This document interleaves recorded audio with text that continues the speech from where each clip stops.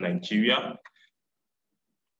And I would like to say a special welcome to you and everyone, most especially our panelists who has created time out of their busy schedule to join us and to share from their experience, and also our faculty members who are also on this call.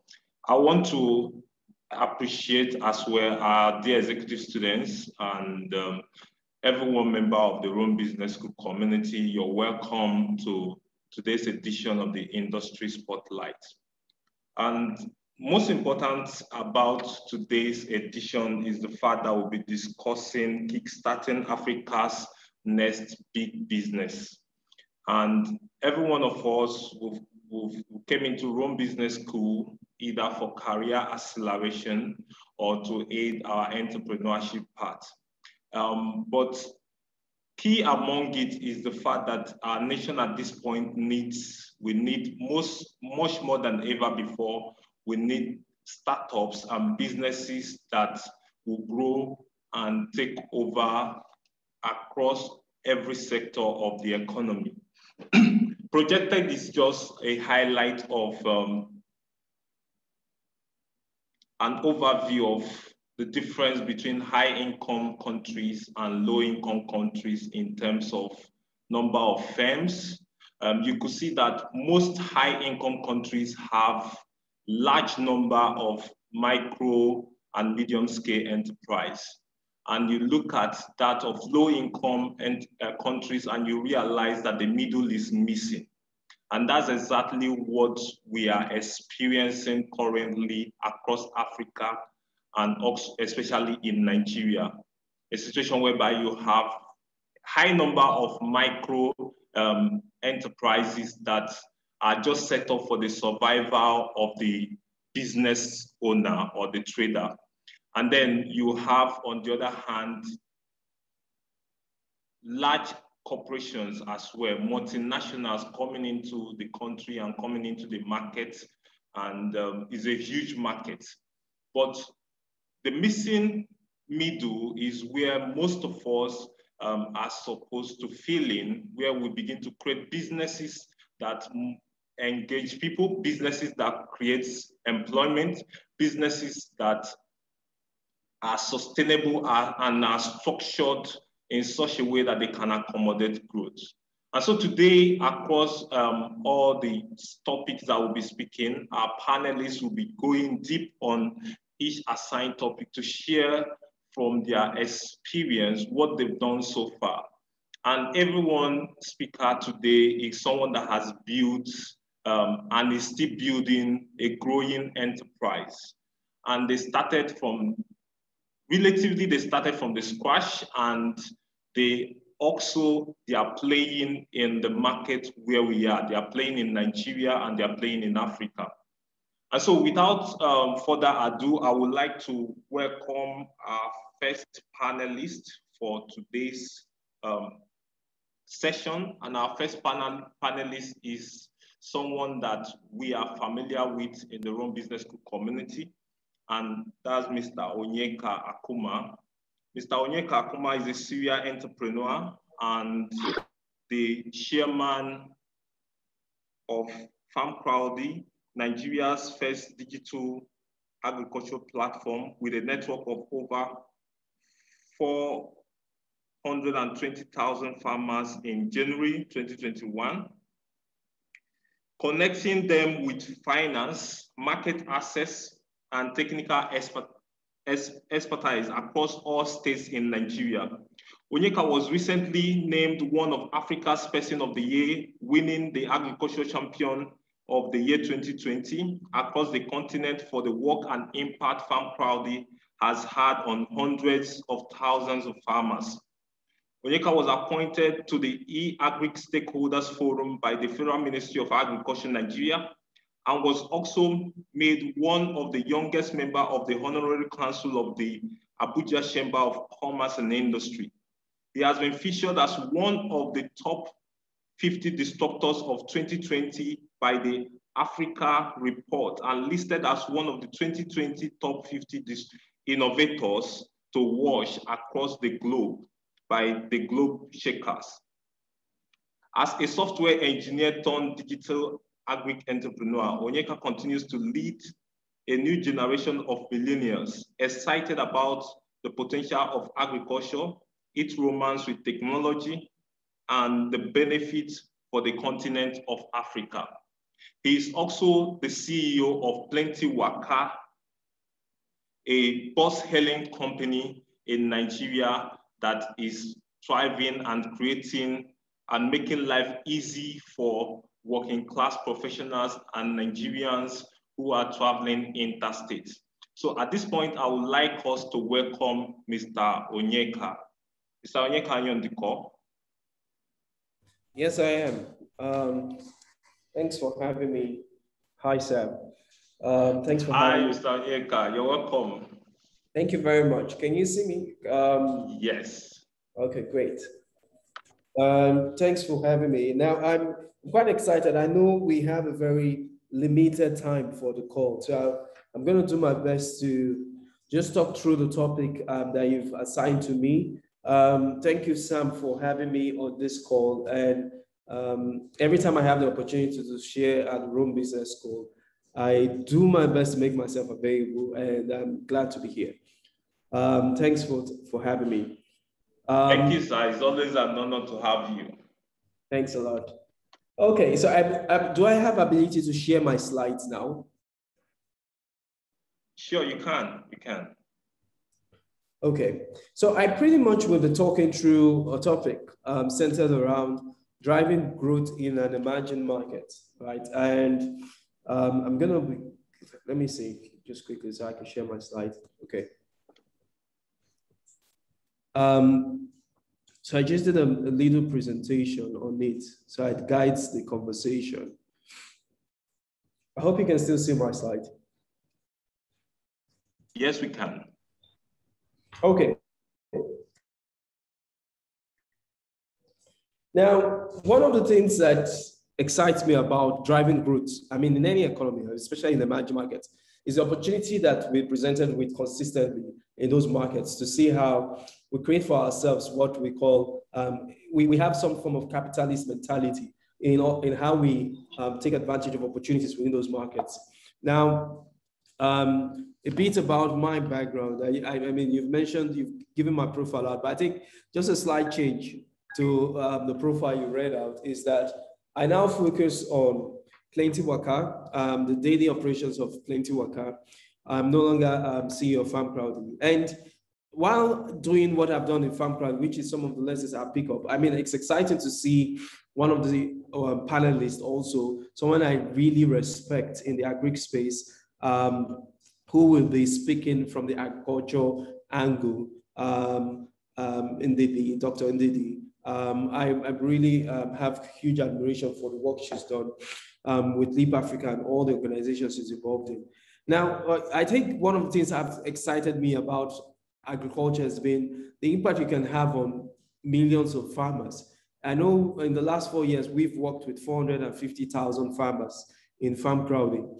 And the scale of our operations continues to grow. But then there's also what we've done recently in areas like transportation. And that's also exciting me. And that's where I focus now my attention on. Now, just coming back into the main process of the topic, one of the things that I found really interesting is the fact that 3 billion consumers in emerging markets will be online by 2020. Now, that's massive.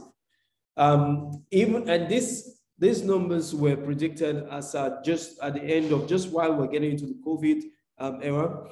But what makes it even more exciting is how much impact we see now in these numbers with what has happened with COVID, which I'll speak to. But by next year, this number is now being predicted to be smashed by an additional 20%.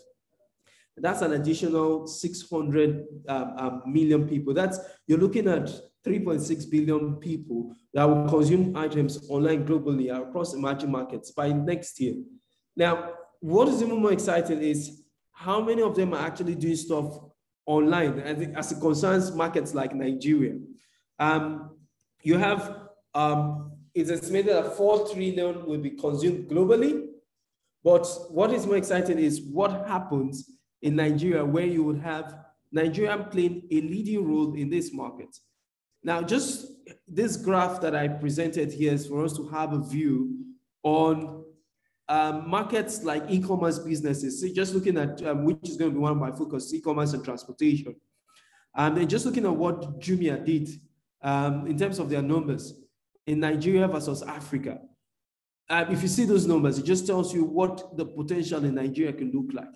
You have 97 million people, roughly about 97 million. This is actual count. It's estimated as over 100 million now that are internet users.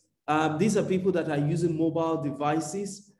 These are people that are purchasing online. As at the time we started Jumia in 2012, I was part of the founding team there. It was very difficult to get people to buy items online. People struggled with that. People struggled with trusting the platform. People struggled with looking at platforms like Jumia and saying, will they really deliver on the items that they say they will deliver on?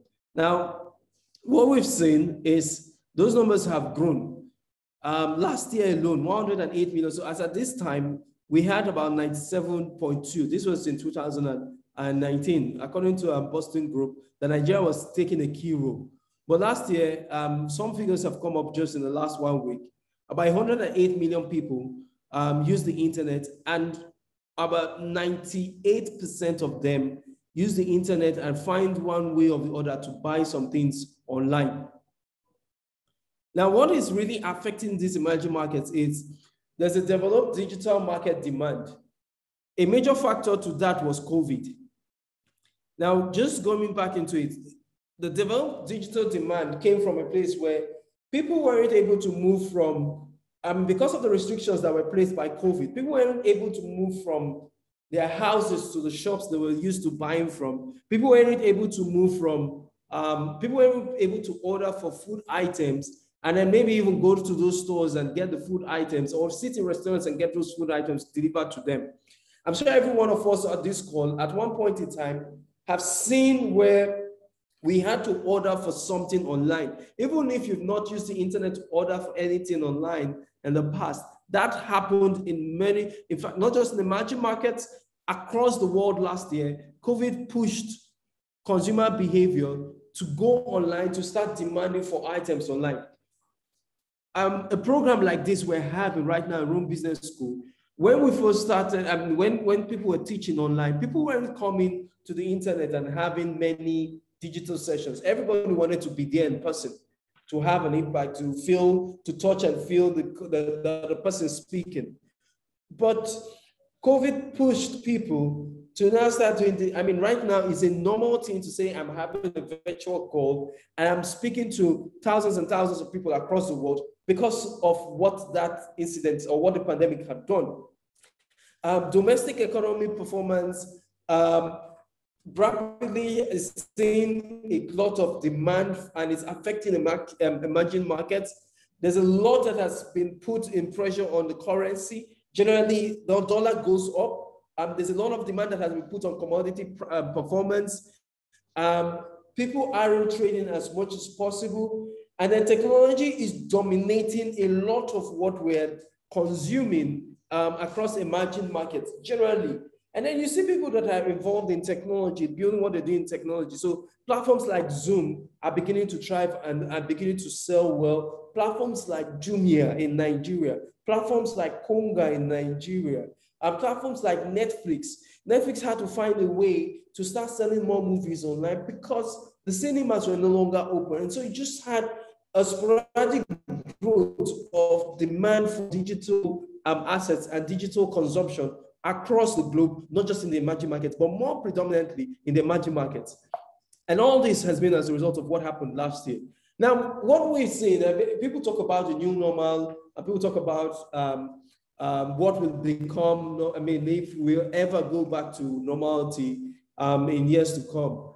But I'm telling you, from even my experience working with people, there's a new normal that will be the normal, and it will no longer be new. One of the things we see is remote work. people are no longer as excited, especially with millennials, are no longer as excited as about going into traffic and then driving from one place to the other in order to get to a job and work from a particular office or the other. People are moving, consumer behavior is changing from, I have to walk into a store to buy an item. Now people are used to ordering on phones. People are used to ordering on platforms like likes of Jumia and Konga and Gigi. And this is now reflecting in e-commerce businesses like this, where their revenues, as much as you have a slight decline from, some major decline, roughly about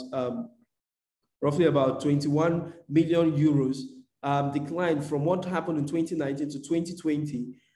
Businesses like Jumia are beginning to see major boom. In 2021, a company like Didi in the transportation space was able to declare profit. In 2021, you see the likes of Jeff Bezos and Amazon reach the height of becoming one of the wealthiest people in the world as a result of the kind of transactions that happen on their platform. You have the likes of Stripe able to do some very interesting deals. You have a lot of payment gateways in the country able to do some very interesting deals. Jumia was able to declare its numbers, and I mean, even with a very tough year, we're still able to get about 140 million euros in revenue. It applied to other sectors as well, like transportation. Now, as much as there are over 600 million people that move on a daily basis with things like buses, a place where I play in with Plenty Waka, what we've seen is that the transportation sector continues to generate a huge amount of traction, and people are beginning to use, I mean, for instance, we've seen a lot of growth in Plenty Waka's usage of its service. For people that want to order for bus services, now people are paying attention to security, people are paying attention to safety, not just from a sense of banditry, but also safety from a health perspective. Everyone wants to now compare and see what safety measures are being put in place by the different bus operators so that they can make an informed decision on who they will buy from or who they will consume from. Nigeria, with its large population, people are now paying attention. Customers are a lot more aware of the health hazards involved in traveling and want to make better decisions and come to platforms like Plenty Waka to compare pricing between a transport operator that is taking you from Lagos to Abuja a transport operator A versus a transport operator B, and not just looking at it from a price perspective, but looking at health concerns, looking at safety concerns, and making informed decisions. We're seeing a lot more traction with businesses that are using technology to drive their growth. Now, what is going to eventually help this kind of growth sustain itself over a long period? One is innovation with technology. So as I mentioned, what we've done with Plenty Waka, and I've mentioned what has happened in the e-commerce space, it's applying itself to several other sectors. I didn't want to speak on agriculture because I wanted to let the other panelists speak about that. But you've seen things around different sectors, whether it's agriculture, whether it's transportation, whether it's health, whether it's finance. One of the ones that I really love is what has happened also in the education sector, where people are now able to go into schools without getting into schools, without getting into a wall of a school. So you have the likes of ULearn that is allowing students to now access their curriculum online. And that kind of innovation technology is democratizing education for the common man to be able to access using mobile devices, using their laptops from any part of the world, as long as they have internet access and access to the software. So innovation with technology in emerging markets will consistently drive the growth of businesses in those markets. And Africa is not left alone. Nigeria is not left alone. And it's something we're really excited about. Then investment in distribution. Even when the lockdown was in place, businesses like food items, because as much as there was a pandemic, people still needed to eat. And we were able to get approvals to move food items from state to state. Now, that level of flexibility for a business and sustainability for a business to still thrive in the face of the pandemic shows you how much value it has. People still lived in shelters. People still needed medical supplies. People still needed medical supplies. People still needed medical services. People still needed some form of education as soon as there was calm in markets. And so the investment in distribution is going to consistently drive the growth. So we want to see more logistics investment. We want to see more logistics, investment in infrastructure that allows for the distribution of services. That is investment also in internet services. This will continue to drive growth in emerging markets as it cuts across countries across Africa and also countries like Nigeria. And then the last thing is local entrepreneurship.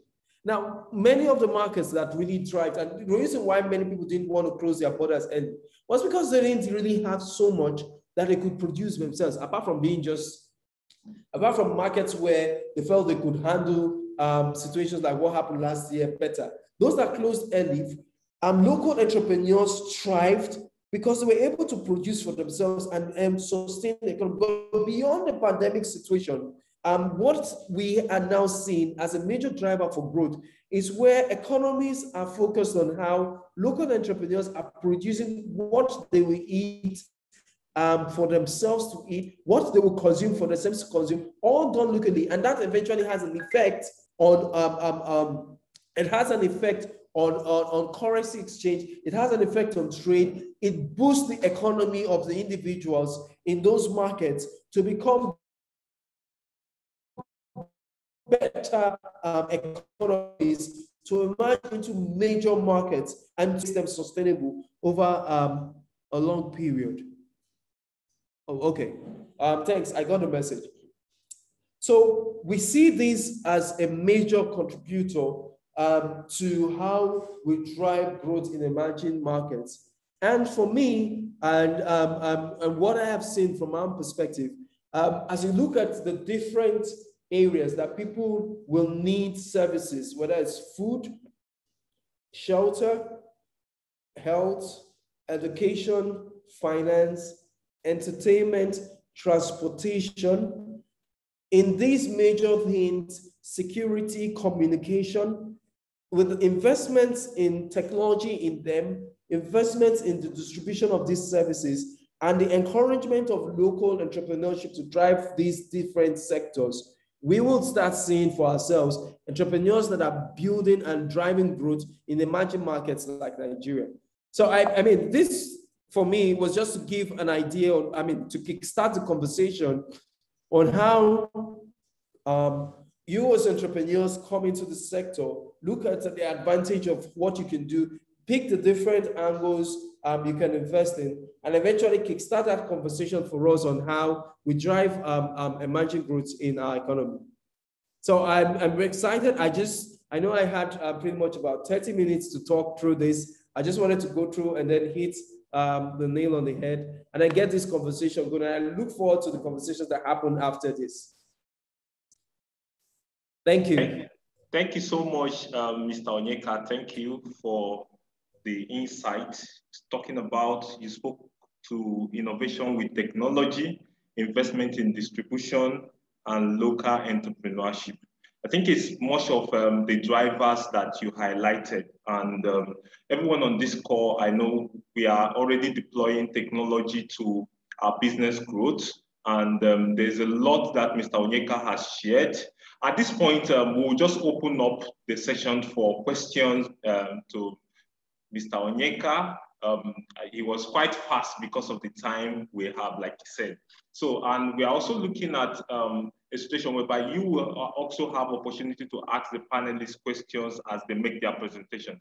Please, if you have any question at this point, we'd like you to engage Mr. Onyeka directly. We'll put you on the spotlight. So if you don't mind, you can on your camera and use the raise of hand button. Ask your question now, please.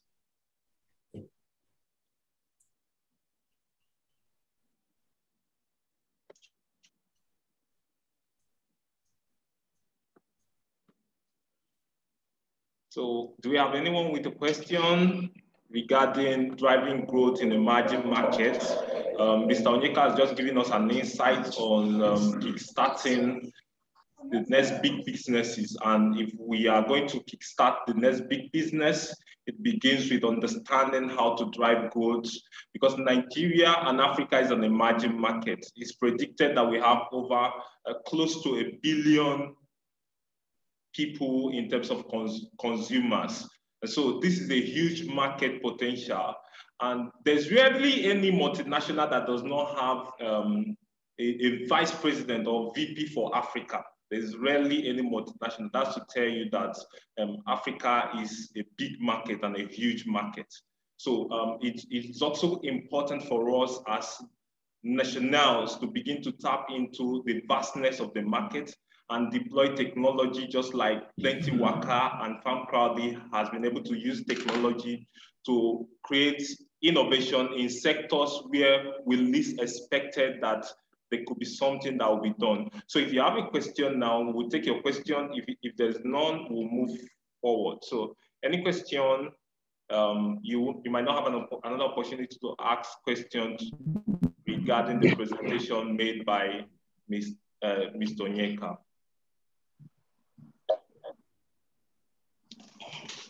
Hello, Mr. African. Hello. Okay. Hello, good evening. Good evening. Good afternoon. We can hear you. Kupola is on the line. Okay. Yeah, but I want to appreciate the presentation of Mr. Onyeka, particularly concerning the innovation with technology, investment in distribution, and local entrepreneurship. My question is, in the absence or in the presence of insecurity, can these three works? I mean, when there is insecurity, in presence of insecurity in the country or in any environment, can these three work without, adequate security? That's my question. Thank you. Okay, thank you so much, sir. Mr. Onyeka is asking if in the face of, I don't know whether you got his question. Yeah, I got it. I got a question. So in the place of insecurity in the country, he's asking whether these three things can still work. Yes. Now, just to address that, one of the things I recently, I'm going to use an example and to answer the question, and then just help you understand how I see things. Recently, we signed up a bus partner in Plenty Waka called GUO, and we're able to onboard 600 buses on their inventory on our platform, so that customers can start booking for state-to-state travel. So if you're going from Lagos to Abuja, or going Lagos to Port Harcourt, or Lagos to Rivers, or anywhere across about 17 states. And somebody came online and said, he asked me this question, and he said, you guys, congratulations to you guys. You guys have onboarded 600 buses from GUO on your platform, but I think you people are missing the point. I was like, okay, please explain the point to me. And he says, okay, why focus on providing security? Why are you there onboarding buses? And this was my response to him. Every person have their own, everyone has his own quota to contribute. I am designed to create solutions in one sector. I'm not designed to create solutions in all sectors. I pick my strength, I assess the risk in the areas that I operate, and I deploy my capital, I deploy my resources to try to create value for my customers in my area. It is true that, and so my answer to him was, as much as I can contribute, as much as I can advise, as much as I can give an operator's perspective to what can be done to improve security, it's not my own job to provide security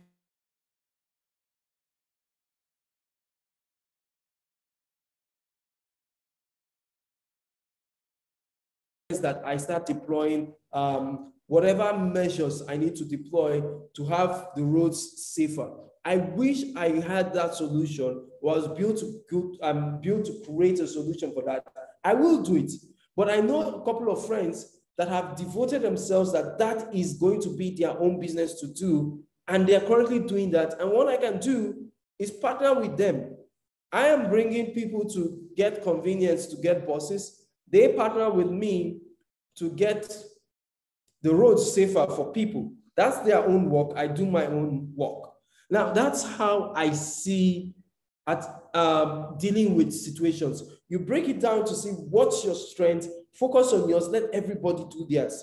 Now, coming down, if I take that, I'm speaking from a business owner. Now, if I take that to one side and I speak from a perspective where I am very aware that you have security concerns across the country, what I would advise an individual to do, if you're building a business, do your risk assessment. Analyze where is safe for you to do business for now. And then as the places, because as much as we talk about security concerns, I mean, we're still fortunate that it's not the entire market. It's not the entire scope of the market that is unsafe.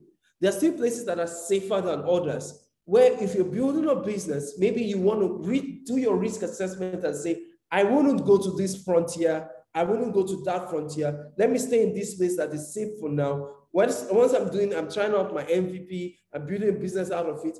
If the markets become safer for me to move to the next place, I do that. But it shouldn't be an excuse for you not to try and do something with what you want to do in the business you want to do. Now, going specific into investments in distribution, innovation in technology, and the last one being innovation in technology, investment in distribution, and local entrepreneurship. The combination of all three, I want to create value for customers within where I've done my risk assessment and I feel safe to thrive in. And then gradually, as places become safer, I do my bit there, and then replicate the model in other markets. Thank you so much, Mr. Onyeka. Thank you for this feedback and wonderful answer to the question. I would like to ask, we'll take one more question and then from the audience, and then we'll move forward. Any other question? Okay, Hector is my name, and I am concerned about how Africa can compete the Committee of Nations, because what we're discussing today, emerging African market, if you take the e-commerce, for instance, look at Alibaba, Jumia, and Konga, the key players in that area, you will discover that Africans do buy from some of these platforms, international platforms. What do you think, Mr. that Africans can do to ensure that our contents are exported through that platform of e-commerce to the rest of the world? I thought that this could make our economy more buoyant and then bring more money to our revenue here in Africa. I'm concerned about that. So if you can help, I would be glad. Yeah, just speaking to that, I think one of the things I've seen that's a major hindrance to export-driven businesses succeeding is standardization. Standardization from a perspective where, say for instance, you're a tailor and you make shirts. Now, so first, before standardization, I think it's training. Training to a level, okay, sorry, I think something changed. Can you still hear me? Yes, we can. Okay. So first is training to a level where you understand the standards that are required across international standards that are required in creating, I'm going to use my shirt, for example. In creating this shirt, what standards are required? What training do you need to make a shirt like this that meets the standard that is required in Nigeria and is required in South Africa and is required in Toronto in Canada and it's required in New York in the US? And everything is the same, where if you say it's a size 17 shirt, it meets all the standards of a size 17 shirt. and if somebody picks it up in the US, and he picks it up in London, and he picks it up because you said it's a size 17 shirt, it meets that standard, and I get a size 17 shirt. One of the biggest hindrances to export of our services is training that allows us to meet number 2 challenge, standardization. And then number 3 challenge is marketing. Because one of the things I have seen is, I was speaking to one of my co-founders. I was studying a particular business yesterday that is doing something similar to what Plenty Worker is doing. And I told him how that business, in a space of 1 year, expanded their business. This is a business that started with capital of about, equivalent of about 2 million naira. They started today, this business I'm talking about is a $4 billion business. They started with equivalent of about 2 million naira loan. And within a space of 1 year, they grew the business and exported the business into other markets to try other, when I say other markets, other countries, to try their hands to see how would people respond to this business. But before they did that, they got the training right, they got the standardization right, and they had a global perspective of exporting their business. And so they started doing marketing. Now, we always restrict ourselves a lot on this continent, in Nigeria, pretty much on the continent, on, hey, focus on Nigeria, focus on the Nigerian market, own the Nigerian market. I am a fan for that. But very quickly, as soon as you have standardization, as soon as you have an MVP that works, what stops you from replicating that model in other markets? What stops you from trying it in other markets? It's one of the biggest restrictions we put on ourselves here, where we don't want to build businesses that want to export. After you've met all of this, so first you do all these things, you know that you're world-class service, you know you're world-class world-class organization, you know you have world-class products that will match any other person out there, then export, then market, then talk about it across the globe so that people hear about it and they want to invest in it, they want to be part of it, and they want to replicate it in other markets. So these 3 things, just taking it from the question you asked, these 3 things are the big hindrances. And if a company, a product, or a service is able to deal with all of them, then you start having more businesses go out. A lot of people speak about export restrictions and all. I speak first about these 3 things. If you deal with these 3 things, you'll find your businesses moving beyond the shores of the continent. I hope that helps. All right, thank you so much, Mr. Onyeka. So we'll just take the last question for you. What has been your greatest challenge in building your business in such a volatile environment like Nigeria? So, okay, let me start first this way. I like to say positive things about Nigeria. The more you say negative things about the country, it affects how you think, it affects how you create solutions. It just affects if you will even have a vision or even have a dream of doing something here. So as much as, yes, there's a lot of chaos, I would say, I would rephrase the question to what is my challenge of building a business in Nigeria? Whether it's volatile, whether it's a troublesome country, what is my challenge of building a business in Nigeria? And I'll speak to that without just taking out that adjective that was included to the country. And let's have some positive things we say about the country. Challenges have been one, we're in a market where, so first I'm an entrepreneur that's focused on technology-based businesses, right? And I started working with startups in 2010 with the likes of Wakanow, then joined Jumia as an founding team member, and then did stuff with Kunga. Now, prior to me joining Wakanow, there was one phase of entrepreneurs that had done stuff with technology and the internet before the Wakanows, Kungas, and Jumias. I call them the first level entrepreneurs. Then you had the Kungas, Wakanows, and Jumias. They were second level. Then you have the new sets of them, Paystack, Flutterwave. They are the third level. All these guys were products of the second level, and the products of second level were maybe products of the first level. It's an ecosystem that is growing. And so if you were looking for talent 5 years ago, you find it a lot more difficult getting talent than if you're looking for talent today. And you find it easier if you're getting talent in the next 5 years than if you're looking for talent today.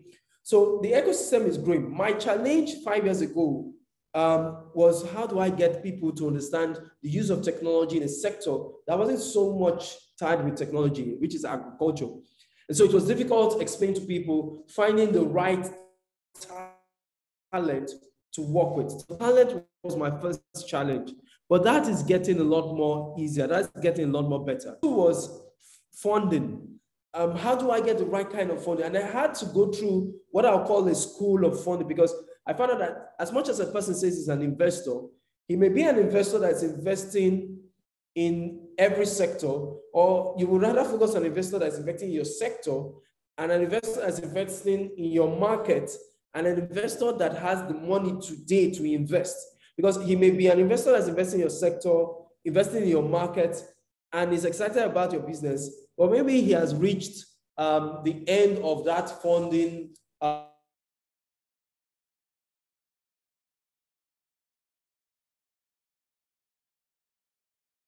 yet, and maybe he's just prospecting for his future fund. So all that research that goes into attracting the right kinds of investors were things that I had to deal with. I had to pitch to so many people to then learn. Not so many people. It's not as you pitch to that makes you get the deal. It's pitching to the right investor after you've done your research. So funding was a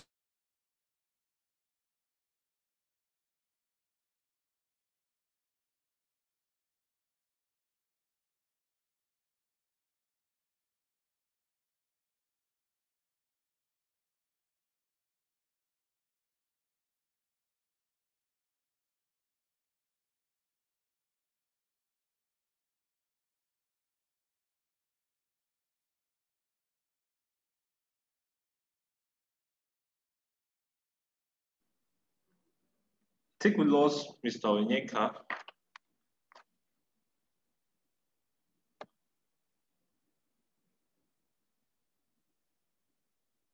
Okay. So Onyeka, we lost you. Yeah. We had a bit of internet challenge. So funding was a problem then. Just to recap on the question I was dealing with. Funding was a problem then, and one had to deal with that bit from researching. And then the next major challenge was understanding the product you are selling and how to identify customers that fit in. Going through that MVP stage of starting small but thinking big, going to that MVP stage of trying out with first set of customers and getting feedback and then improving on the process. Those are challenges one had to face. Amongst other personal challenges, I mean, you will go through a lot of disappointment, you go through a lot of heartbreaks, say no to you. You've got to always be pitching and finding ways to sell your business. I mean, you go through all of that like every other entrepreneur will. But at the end of the day, it's the end goal that continues to motivate you, and having the right kind of team members, co-founders to join you on that journey to reach your goals. Those are things that continue to keep you going. So those are challenges I had to deal with. I've been starting my businesses. But over time, I think from moving from one business to the other, we've gotten a lot more better.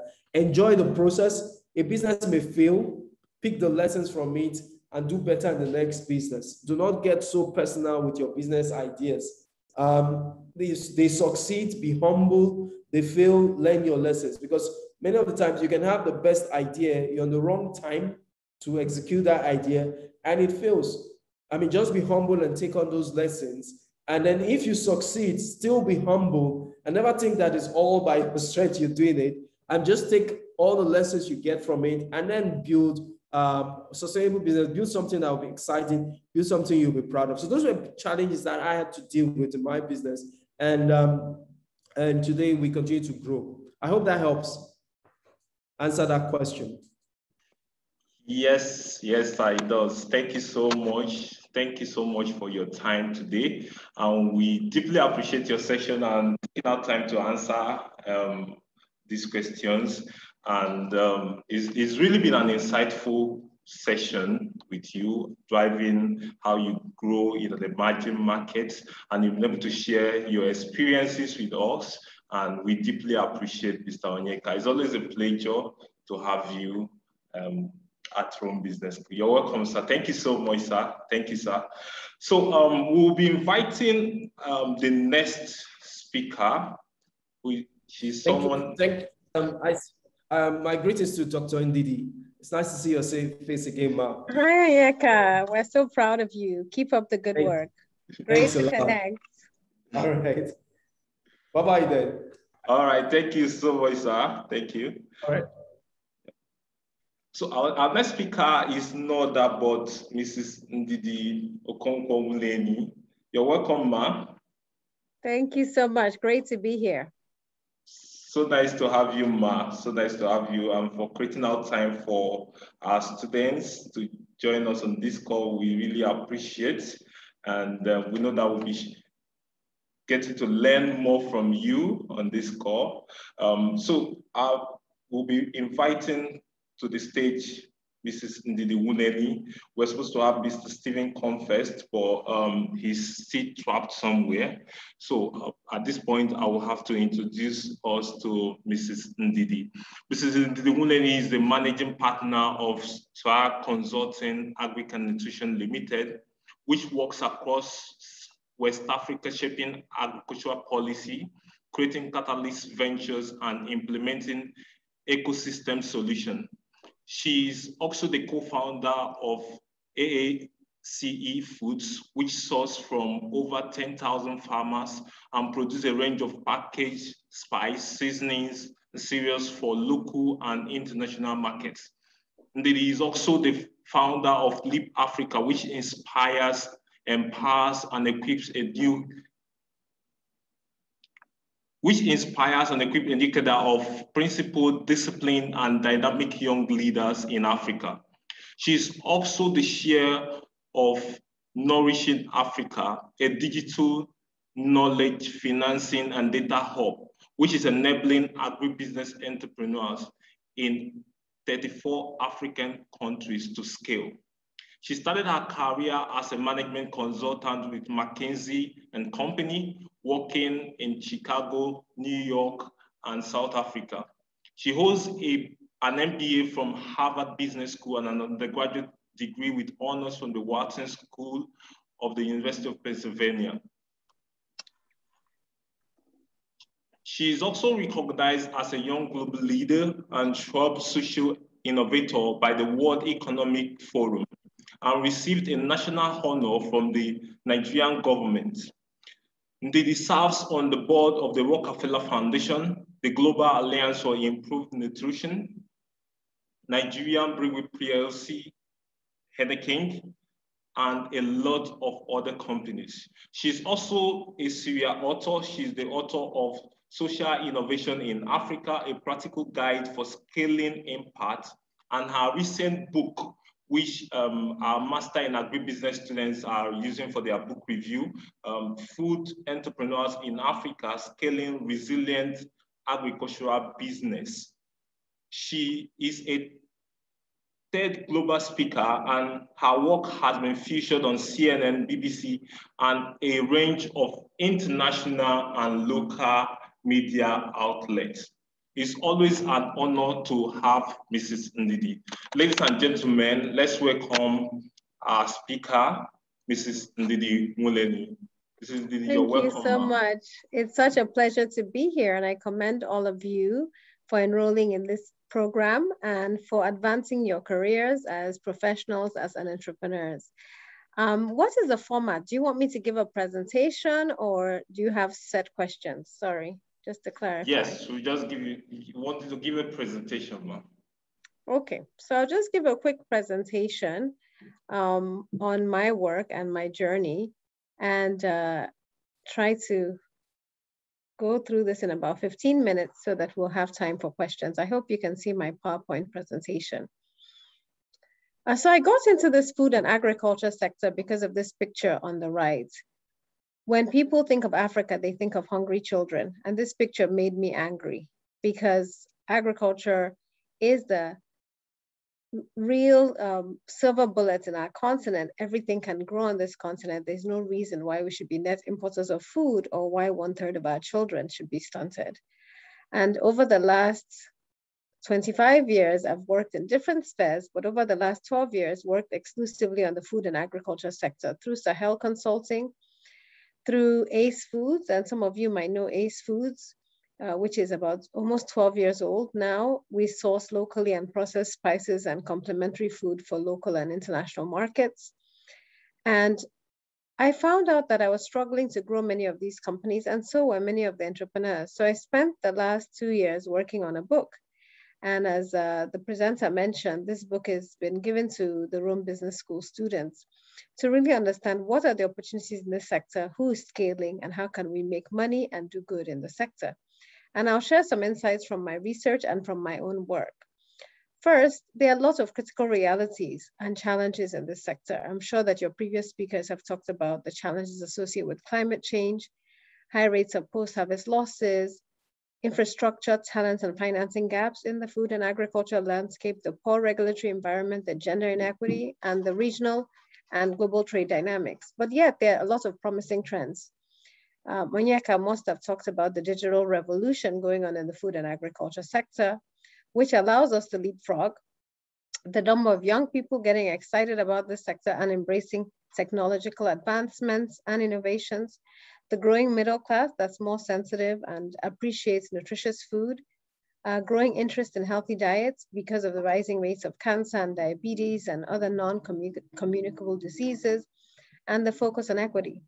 So this book starts off by really saying, what are the opportunities in the sector? And I am here to tell you there are lots of opportunities in the sector. Many of us have left this sector for foreigners and multinationals to take advantage of.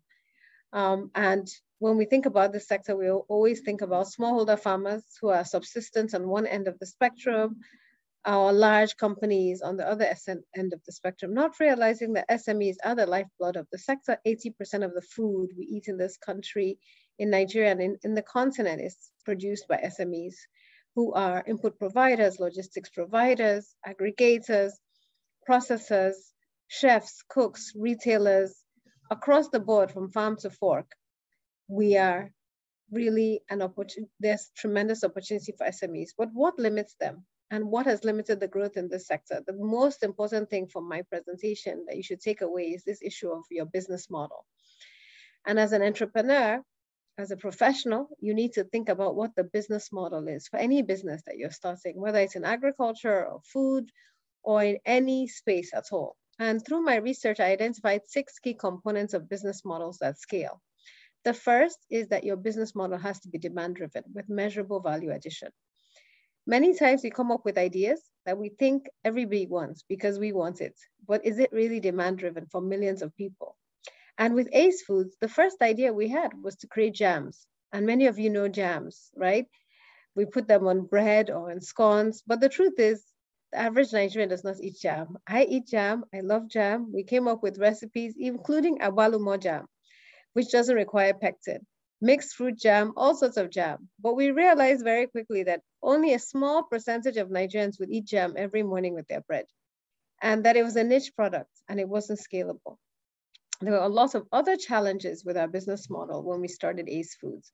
Another challenge was that packaging was not readily available. If you want jam to last for 1 year, it has to be in glass, not plastic. Meanwhile, there are only 2 major manufacturers of glass jars in Nigeria, and they already have orders from the large breweries and Coca-Colas of the world. Second is that your business model has to leverage data, technology, and innovation. There's no way you can scale if you're not leveraging the data generated and if you're not leapfrogging. Third, you have to shape policy. You can't wait for policy to shape your business model. You have to get out there and be involved in industry associations, trade associations, shaping the environment in which you work. Otherwise, you wake up one day and your business is obsolete. Fourth is that you have to invest in cost-efficient dynamic systems and structures. Fifth, your messaging has to be compelling. You have to tell your story with clear branding, even the name of your business, how you sell yourself, how you package yourself. Many of us say, oh, why is it only a few people who everybody keeps on talking about? It's because they know how to package themselves. And finally, you have to embed scaling into your DNA.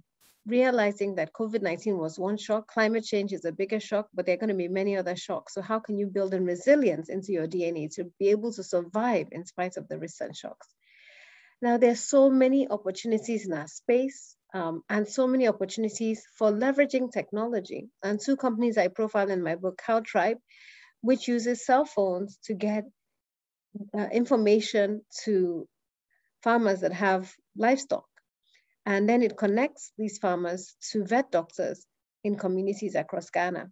Twiga is another company based in Kenya that connects farmers to roadside sellers, ensuring that they can get access to fresh fruits within 14 hours after their orders have been placed. And across Africa, we see so many businesses leveraging tech for financial inclusion, advisory services, market linkages, digital supply chain management, macro-agricultural intelligence, leveraging improved seeds that are drought resistant and flood resistant, or crop protection products, or providing extension support for farmers. And through my work with Sahel, we're doing this, we're seeing this live. We are running the Advancing Local Dairy Development in Nigeria project in 5 states in Nigeria, ensuring that Nigerians have access to fresh milk. Nigeria has the 4th largest cattle herd in Africa, and yet we're net importers of milk. And so the project is really focused on helping local dairy processors that make yogurt and milk sourced from farmers.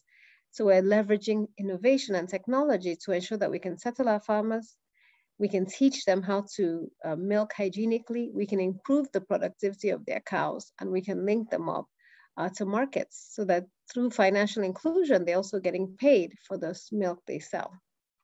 In addition, we're leveraging a lot of innovation and technology provided by our research institutions like IITA through the Basics Project, ensuring that we have improved seeds for our cassava industry, and that our large cassava processors can also work with these research institutions to generate varieties that work for them. And that's one of the things we're doing through the Basics Project. So beyond your business model, staffing is another huge challenge, and it's not unique to the agriculture sector. Everybody who works in Africa complains about finding good talent, retaining good talent. But what is unique about our sector is that most people don't want to work in agriculture. The image of this sector is still a poor man's business. So we have gone to schools to try and change mindsets of young people, to get them excited about the opportunities in the sector. But to be able to do that as a leader, you have to build your capacity to attract and retain talent. You have to constitute a strong board of directors. You have to ensure that you involve your staff, you give them ownership, and you structure yourself for excellence and innovation. And there are many organizations I profile in my book, including So Fresh, including our work at Sahel Consulting, but also companies such as Good Nature Agro in Zambia and New Cafe that are leveraging volunteers, that are building private extension worker training sessions and schools to ensure that they have talents to build their businesses. Amplifying your voice is so critical. From your company name to your logo, to your brand colors, your tagline, your brand promise, your online presence, how you leverage digital marketing in agriculture and food is critical. And I profiled many examples in the book, but one of them is Hello Tractor. And I'm sure some of you have heard of Hello Tractor. He has branded himself really well as the Uber of tractors. And he started in Nigeria, but now sells software to tractor manufacturers to enable them to be able to reach out to not only tractor owners, but also smallholder farmers who need the services. And he's gotten all his big customers, John Deere's of the world and Caterpillar, to be the ones advertising for him. Java Foods is another example in Zambia. After living in Nigeria, she saw how well Indomie was doing. She said, I can replicate this in Zambia. And her company is called Java Foods, but her noodles are called Easy Noodles. And she's been able to really pull out a niche in Zambia by targeting young people. She also has a super cereal, which is also highly nutritious. Now, financing is something that comes up over and over again. And through my work, from my book on social innovation Africa to this book, there's quite a bit of financing in the food and agriculture landscape. And if you go on nourishingafrica.com and search by Nigeria, you'll see so many opportunities, 15 pages of funding available to you. But what we realize is that most companies are not investment ready. They don't have strong financial systems and controls. They don't have a board. They don't have strong governance structures. They can't show a strong business model and potential exits for investors. And yet there are prizes and grants and cross-subsidization, venture capital, crowdfunding, challenge funds, all available to you. But you have to be able to demonstrate that you're serious about your business and that you're willing to be transparent and accountable. And if you can do that, funding will be begging you, funders will be begging you to take their money. In the ecosystem, there are quite a few organizations, Blue Moon in Ethiopia, MasterCard Foundation funds all over Africa. We have Ashoka in Nigeria, Co-Creation Hub, and every single day people write me, they want to start new hubs and new accelerators in the Nigerian context. So if you're serious about this sector, there's a lot of support available to you. Please go on nourishingafrica.com, join the nourishingafrica.com platform, and also put in your email so that every week you get opportunities, a list of funding, challenge grants, and everything that you can leverage. You have to shape your ecosystem, and I talked about this. There's nobody who can succeed in the food and agriculture sector without shaping the ecosystem. Our sector is very similar to education and health because it's so fragmented. You have to partner with others. You have to find out who the enablers and the beneficiaries are in your sector. You have to shape policy. You have to understand the policy regime in your sector. And it's really critical that you take advantage of all those opportunities that exist. And then you have to map out your sector.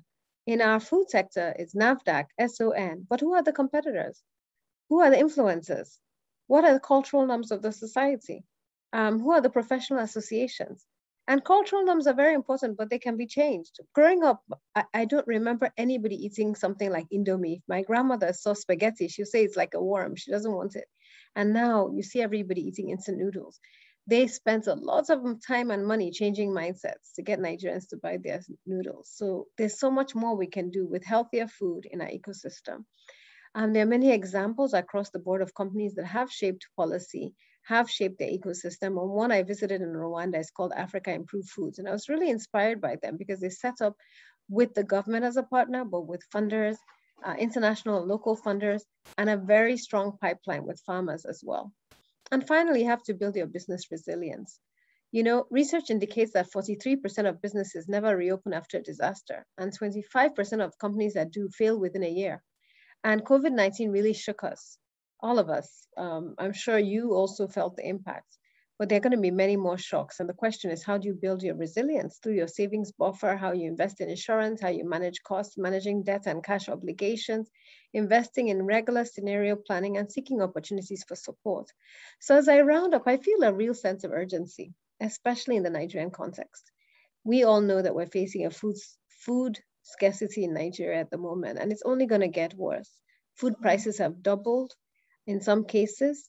Egg prices, I was complaining that eggs went from 800 Naira crates to 1.5. Gari prices across the country. And with the insecurity in our nation at the moment, we can only imagine what will happen. Before COVID, 57% of Nigerian households could not afford a healthy diet. Now people are seeing the rates are closer to 80%. So we need to ensure the availability and accessibility of nutritious food. Anything that is imported that we can grow locally is a business opportunity for all of you. Because with the continued devaluation of our currency, we have to look inwards and start processing more food for our people. We also have to ensure that it's affordable. 30% of household income in India is spent on food. Pre-COVID, 57% of household income in Nigeria was spent on food. This is unacceptable. So we have to think through what it will take to produce nutritious food for our people. So through Nourishing Africa, we started business in COVID. It's a digital company. It provides services for entrepreneurs across Africa. And there are lots of membership benefits. Ask an expert. We have our first Thursdays, which is a networking opportunity. And we also launched an entrepreneur recovery program with the support of the United States Development Foundation and MasterCard Foundation. We trained 2,000 entrepreneurs and we're giving funding to about 200. So it's really important that you take advantage of this. And I'll end with my vision. You know, I started in this sector many, many years ago before it became the flavor of the month. And I have a very clear vision that by 2050, we collectively have to envisage a sustainable, flourishing and job food ecosystem, which leverages ag tech and digital innovations driven by Africa's vibrant entrepreneurs to ensure that the continent nourishes itself and becomes a net exporter of food. But we have to build stronger partnerships. We have to build our capacity. We have to ensure that we have talent for the sector. We have to invest in catalytic and patient capital, and we have to join forces with each other. And that's why when the Rome Business School invited me, I was excited because I really believe there's no one who can solve the problems in our sector alone. We have to work together. And my current mantra for all the organizations I've started is based on this quote. It's a Tibetan quote that says, if I tell you my dream, you might forget it. If I act on my dream, perhaps you'll remember it. But if I involve you, it becomes your dream too. I want to involve all of you in this dream. I started with a picture of hungry children, but this is the picture that I want you to remember when you think about the food and agriculture landscape. Young Nigerians who grew up to live full and meaningful lives because they have access to healthy food, produced by entrepreneurs who are driving catalytic change, doing well and doing good. I look forward to partnering with all of you to achieve this in our lifetime. Thank you so much. Thank you so much, Mrs. Ndidi. Thank you for this wonderful presentation. Thank you so much. I mean, it's mind-blowing to see how much you've done in the agri sector. By the way, I used your spices. It was just coming across your profile a few months ago that I realized that you're the co-founder of the company, that's AACE. I've been using the spices, and I believe that everyone on this call does the same. Interestingly, we have a lot of agribusiness players on this call, and some people might want to connect or join the sector at the different value chain, storage, invest finance, production, processing, packaging. Someone asked, and the question is, I'm an upcoming agripreneur based in the FCT of Nigeria. One of my greatest challenges is sourcing packaging materials such as bottles and resealable packs. How can I overcome this challenge?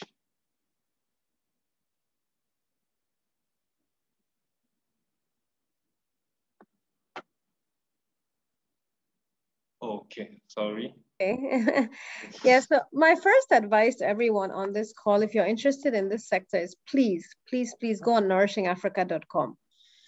We created this because I used to get questions. Ndidi, I want to enter cassava. Where can I get cassava seedlings? Ndidi, I want to enter poultry. Where can I get? And I said, listen, just go to one place. We have data, we have links, we have support. It's free. Everything you need to know is there. And then if you join as a member, you can ask other members for help. And so please go on nourishingafrica.com. There's lots of challenge around packaging in Nigeria, but guess what? There are quite a few companies that have great packaging. In fact, our sister company, Sahel Capital, has invested in a packaging company in Ibadan, and they do very innovative packaging. So please visit Sahel Capital. You'll see the companies that they've invested in, and you'll see the packaging company. I think it's called Polyfilm. But there are quite a few packaging companies. It depends on what you package.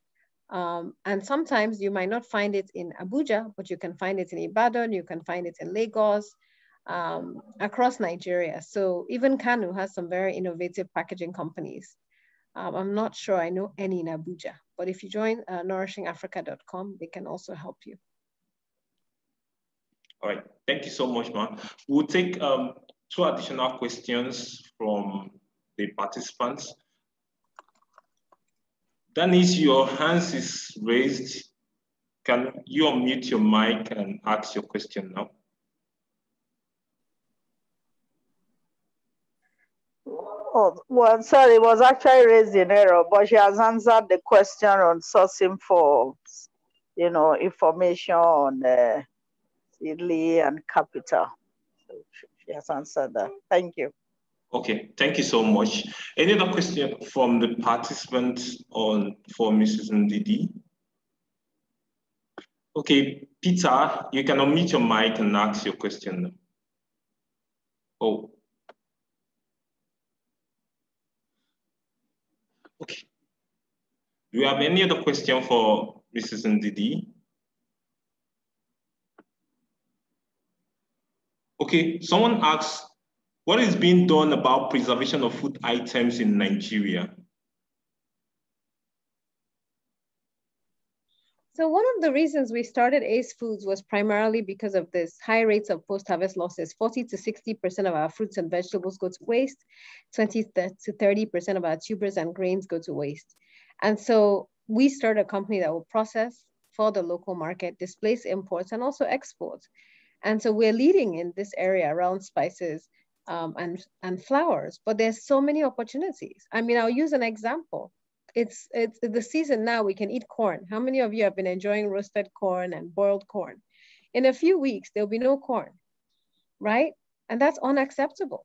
In other parts of the world, you have frozen corn, you have canned corn, right? You have all sorts of, my grandmother used to even dry corn and hang it in her house. Now, many of us don't do that. The maize prices are cheap after harvest and are so expensive a few months out. So there's so many opportunities. The same with mangoes. I love mangoes. I'm sure many of you do too. You go to other parts of the world, everybody dries mangoes. There's canned mangoes, there's frozen mangoes. Why can't we experiment with other types, purees? That's why I wanted to do jams, because I was like, this is the easiest thing, puree fruits, so that you have them available all year round. But what I would even suggest before you introduce a product that Nigerians are not used to is to say, what are we currently importing that we could produce locally?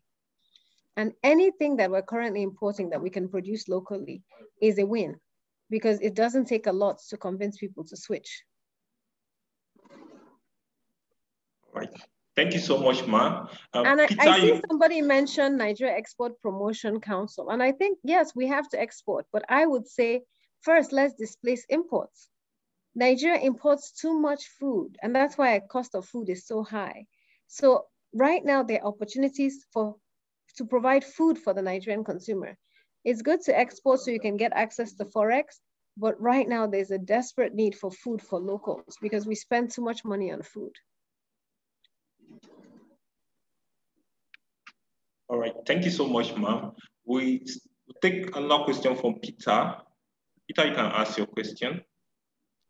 All right, thank you very much, Sam. And also thank you very much, Blizzes and Didi. And I must say that I'm really impressed to see that we have a personality like you in this kind of space. And you're really making things happen. But looking at the food scarcity, looking at, in coming years, I've seen that people are forecasting that there will be food scarcity, and then looking at the constraint with the logistics of food, from one state to the other. What opportunities are you seeing? What can you forecast? What are you looking ahead? For young entrepreneurs who want to go into this space, what are you forecasting? What are you looking at will be a good business model for them to to drive? Let's take, for example, tomatoes. Let's take for example, onions. Most of these things come from a particular part of the country to other part of the country, and sometimes they are being constrained due to the movement, due to logistics, and at the time when they try to come in, they're very expensive. So what do you advise young entrepreneurs who are in different locations to take advantage of? What opportunities are you foreseeing? That's just my question. Thank you, Peter. So this is the first chapter of my book. And the first thing I tell young entrepreneurs is, what are you passionate about? Don't just tell me you're passionate about making money, right? It's not enough. It won't sustain you in any industry. What are you passionate about? So in your case, are you really passionate about onions and tomatoes? I'm using that. I know you used it as an example, right? Because if you're passionate about onions and tomatoes, you're going to have to get really knowledgeable about onions and tomatoes. There are many types of onions, right? And one key opportunity is onion powder. I'll just throw that out there, onion powder. So what is the issue with onions? About 80% of onions is water.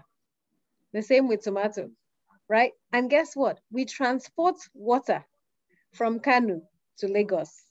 Instead of processing it in Kanu and transporting it, it's going to be much cheaper. Less will spoil if you're actually processing it in Bornu or Kanu or wherever. And there's the same with our meat.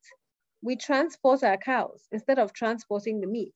So what do we need? Cold storage, drying equipment, solar-based equipment that farmers can process at their farm gate. And there's a lot of opportunity in onion powder because nobody wants to be spending. I think the onion prices, the last time I bought onions in Lagos, one onion was 100 naira. Usually you'd get 4 onions for 200, right?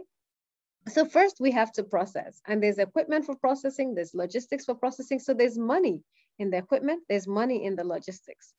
The second is you have, so I don't know if it's what you're passionate about, but if it's onions, let's use that. The opportunities from farm to fork for onions, right? Tremendous opportunities. And I can tell you Nigerians import onion powder. Not only the fast food companies, the hotels, the chefs, they import onion powder. We cannot produce enough onion powder in Nigeria. People don't want to be the ones grating the onions, drying the onions for it to lose 60% of its value, 80% because it's water.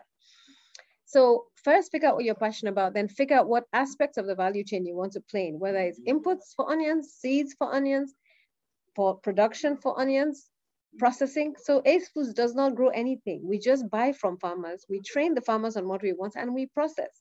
You can't do everything. You can't plant, sell the seeds, sell the fertilizer, all the way to producing, processing, distributing. So you pick where in the value chain you want to play. Is it providing ICT? Is it providing financing? Is it logistics? Is it packaging? And then when you figure that out, then you say, am I going to be a B2C, business to business? Or am I going to be a business to consumer? Ace Foods started primarily as a business to business. We're selling to noodle companies. We're selling to fast food companies in sacks, unbranded, right? Until we decided we have to start retail. You can't do everything. So some companies are pure business to business. Others are business to consumer. Others are business to government.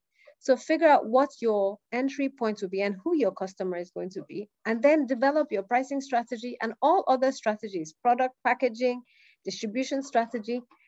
It's not easy to start any business, but the same process you'll take to start an agriculture business is the same process you'll take to start any other business, but you have to be passionate about it because you don't make money overnight. This is a sector where money takes time. You have to be patient unless you're selling weed, unless you're doing, what is it called now? There's a botanical name because in some parts of the world it's very profitable. I hear some people are starting to grow in Nigeria. I don't advocate it.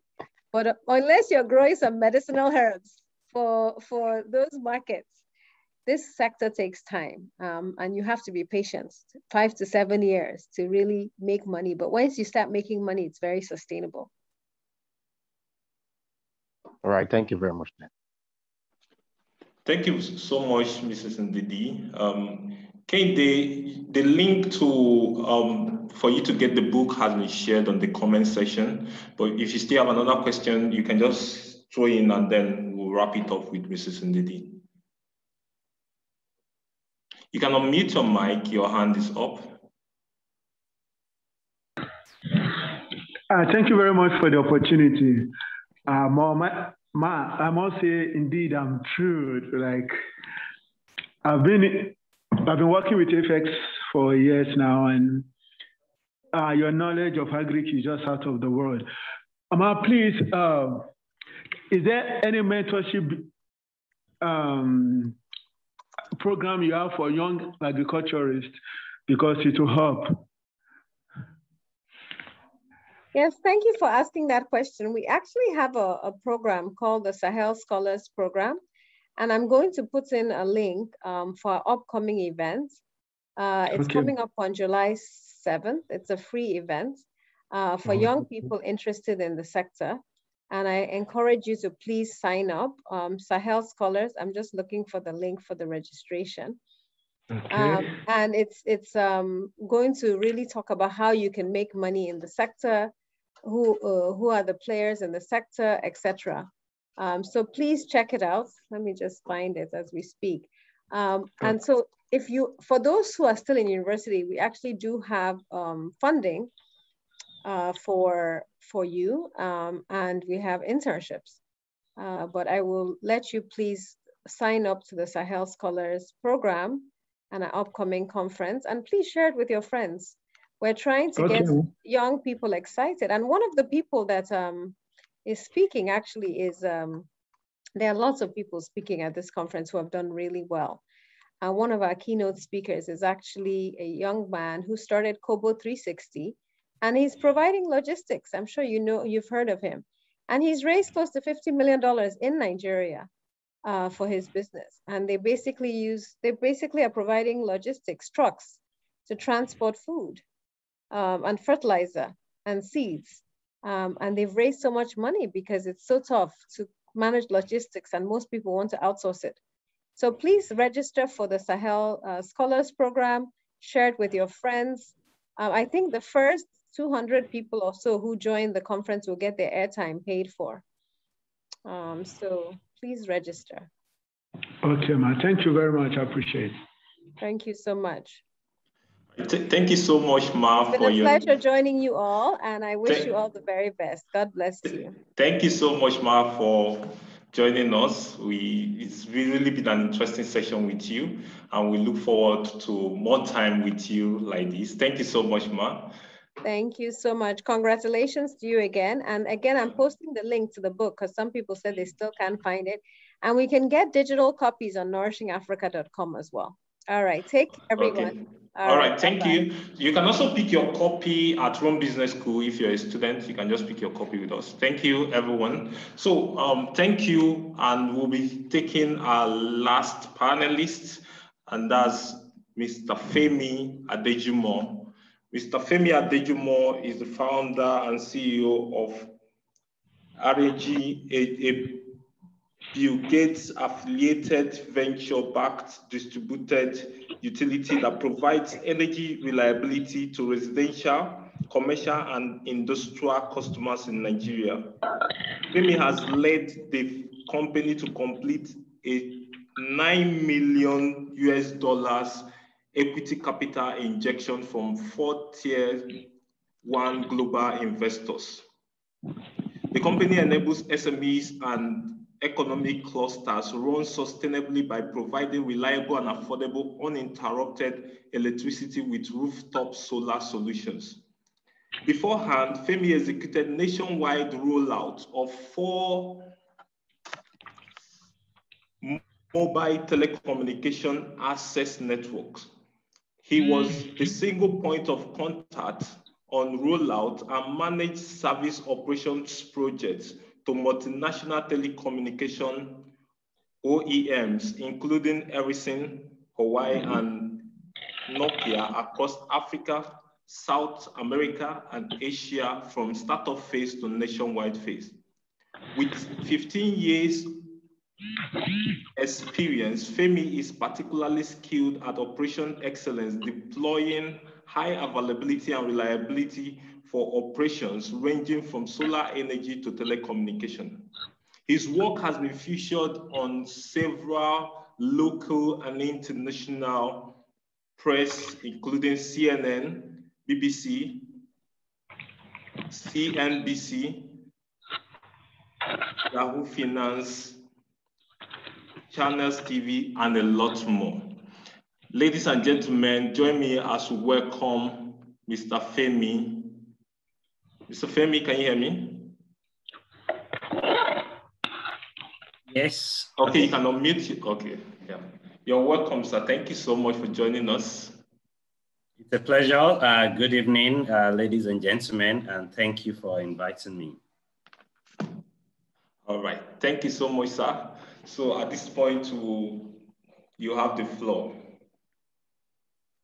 Okay, let me see if I can share my screen. I have a very short presentation. I knew that the panelists before me would have done a lot of justice to some of the topics. So I just decided to take a different approach. But of course, I believe that the question and answer will unearth maybe a few things that I might not cover here. So my name is Femi Adeyemo, and I'm the founder and CEO of Energy. Energy means alternative renewable energy.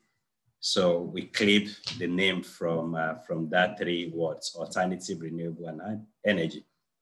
And basically what we do is to be part of the solution to the hydra-headed energy crisis that we have in Nigeria.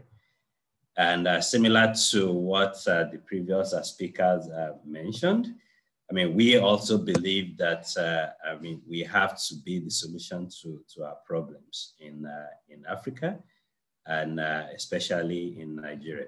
So as a company, our mission is to provide sustainable solutions to energy reliability crisis in emerging markets. But of course, they say charity begins at home. So we're starting from home. So I want to focus really on what are the criteria or what we call the drivers of business growth. I mean, knowing fully well that a lot of what is required to start business, I mean, from your business model and all of the MVPs that need to happen.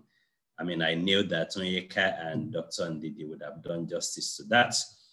So while, I mean, just taking time to research how best should I approach the 15-minute conversation, I thought I should take the participant through, I mean, just give an highlight of these drivers of business growth. And this is a work put together by EY.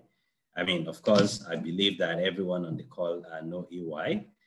And so they had put together what is regarded as 7 drivers of growth, from people to technology to operations, customer, finance, transactions, and risk. I mean, in our organization, we see drivers of growth not entirely different from what had been put forward by EY, but we added, I mean, more or less like 2 different components. And I will mention that when it comes to operations, we regard this as operational excellence, because we believe that that drives the point home better for us.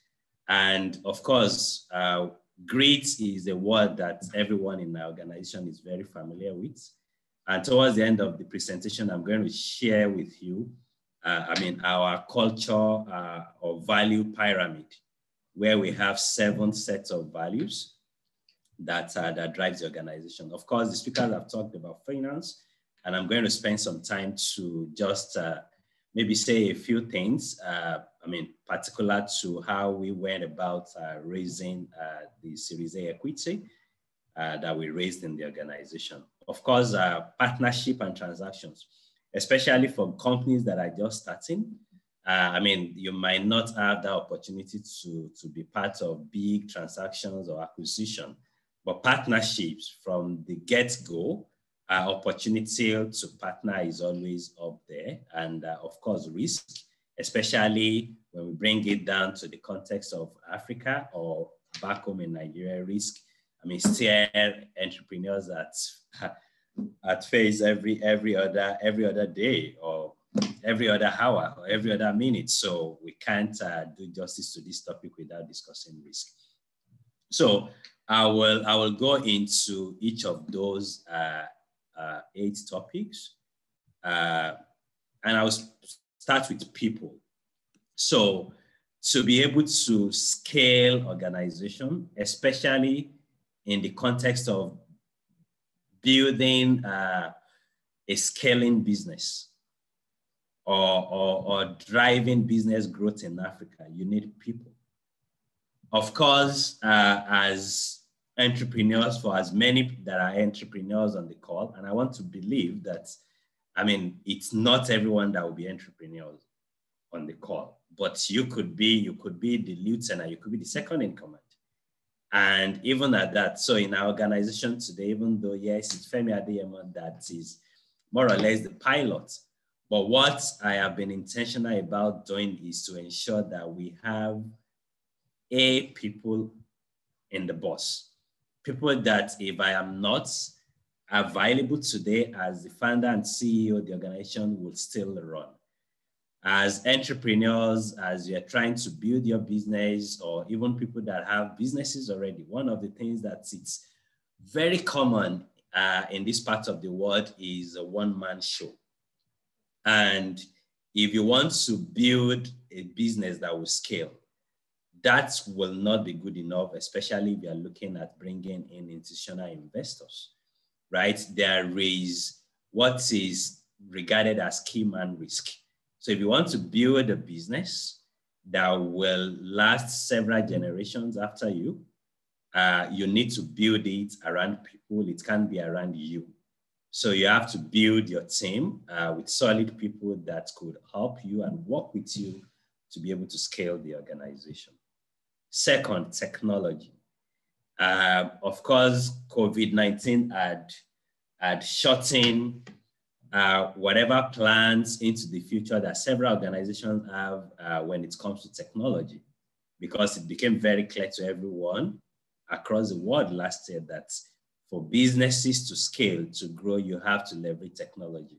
I mean, food vendors that were not thinking of maybe delivery had to pivot last year, or had to leverage technology to ensure that they continue to be in business. And technology, I will try to give some examples of what we do in our organization, Haneji.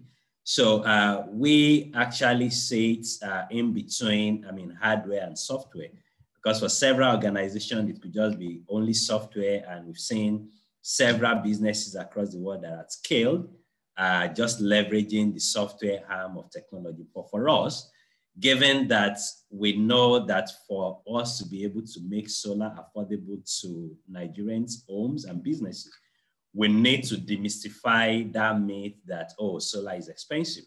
So we had to leverage technology, that's building hardware, that we were able to put in between the solar architecture that then allow system to shut down if customers are not making payments. That technology also enabled us to de-risk the investments to investors, because we built a technology that allow us to say, you know, Nigerians, Africans, you don't have to pay us to own solar.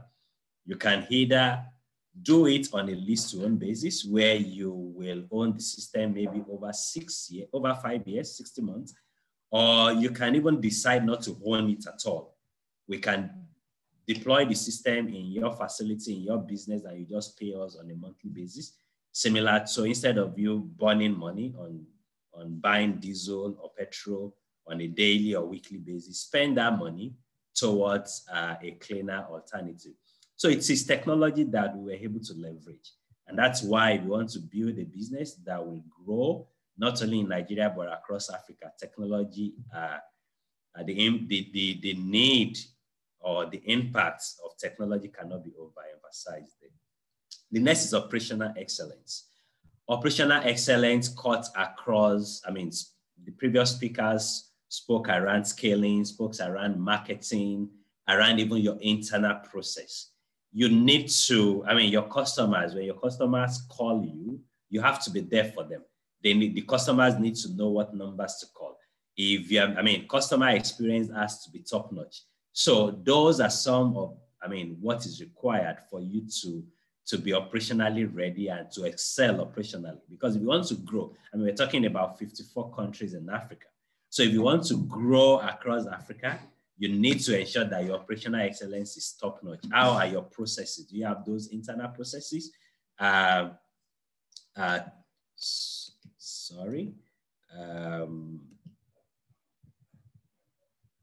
Okay, so those are questions. Sorry, I saw something came on. Okay, so customers. So I'll move to customers now. Of course, there is no business without customers. And like Dr. Ndidi mentioned, and Oyema mentioned that you cannot do everything. So you have to know who are your customers. For instance, I'll share a very short story. Energy, the company was incorporated 2013 August, and we started operation 2014 August. So we've been around for about 8 years now. And when we started, we were doing everything from me flying to Kaduna to sit with people in Southern and Northern Kaduna that just want to power 2 lights and maybe, and listen to radio, to us deploying hundreds of kilowatts of system to schools or hotels with up to 154 rooms, and they needed to power it on solar. So by the time we're bringing in our investors, they ask me, young man, you want to kill yourself? Because you can't be everything to everybody. So you have to know what customer segment do you want to focus on, where you have seen that you have enough market to be able to achieve whatever vision that you have set for the organization over the short, the medium, and the long term. So it's important to know your customers. And it's also important to know that the customer's niche, quote and unquote, that you have decided to follow has enough disposable income or has enough capital, if it is, B2B that you want to focus on, to be able to enable you to achieve the end results. So grit, like I mentioned in the opening remark, grit is one word that, if you ask any energy team member today, they will be able to go on and tell you about grit. And I like how this puts it. G represents give it your all. R means redo if necessary. I means ignore giving up, especially in our climbs. There will be several instances where you will just, like an entrepreneurial friend told me one day, he said that, oh, Femi, he has equity investors in his company too. He said, Femi, I just feel like disappearing. Because there will be such time that you just feel like, oh, what have I gotten myself into? But if you have it as part of your values, if grit is part of your values, you cannot just give up because you have that end result in mind. And it is great that will continue to drive you towards achieving that end result. And of course, you have to take time to do it right. Of course, there is the room for the minimum viable product, MVP. And of course, it can't be right the first time. But of course, even if you send that product out, you have to continue that you have that grit to ensure that you get it to that product that customers are happy about. And the word of mouth, even from your customers, will then continue to propel you. Finance. Of course, Dr. Ndidi spoke so eloquently around this. There are several sources of capital that you can explore. While we were starting out, 2015, we were able to bring in the Bank of Industry. Bank of Industry gave us debt capital. So, early in the business, we did not bring in equity. We started with debt. And not long after that, we were able to attract a lot of grant capital. We won a $100,000 grant from the USAID. And then we won, over like 3 different grants. We won about £250,000 from the UK DFID, now FCDO. So while starting, it is not out of place to look at what sort of grants are out there to help you to prove your business model. And of course, if you're an experienced entrepreneur or you've been able to build a very solid team, there is also nothing stopping you to go equity around almost immediately. There are a lot of angel investment group and angel investment syndicates in the country. This is 2021, not 2015. So we have, several angel investors and angel syndicates that are able to, if you have a fantastic idea, that the angels believe that it can scale. There is no lack of capital in Nigeria today. A few years ago, if you ask me what were my top 3 problems, finance is always on top of the pack, but I can tell you it's not even showing up on that list any longer. Partnership and transaction. So like I mentioned, one of the things that is also critical for business to scale in Nigeria and across Africa is partnership. It doesn't make sense. And I repeat, it does not make sense for any business that is just starting today to want to open in 54 countries in Africa. It does not make any sense. I contemplated including a chart. So High Energy, we're now, expanding into Africa, and we are actually piggybacking on some of our customers. And those are telecom customers that, I will speak more around that, when I speak on the risk. So partnership, as much as possible, try to see how you can leverage partnership to more or less arc the growth. And of course, transactions as they are growing in your business life cycle, acquisition is not, is always on the table, and you should always consider that as one of the drivers for your growth. Risk. Risk is one that you can't run away from. Mr. Fabi, sorry to cut in. Your slide is blurred. I don't know what happened. Oh, really? Is it better? Still the same. Wow. I think after you changed, message popped up or something. Let me try to stop share and share again then.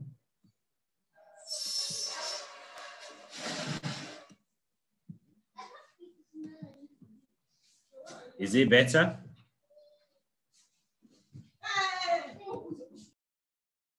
System, not a problem. Maybe you can just continue. It's still the same thing.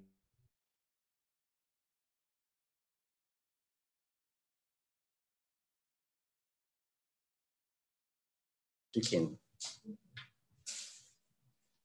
Wow, I would have loved that everyone is able to see the screen. It's still blurred?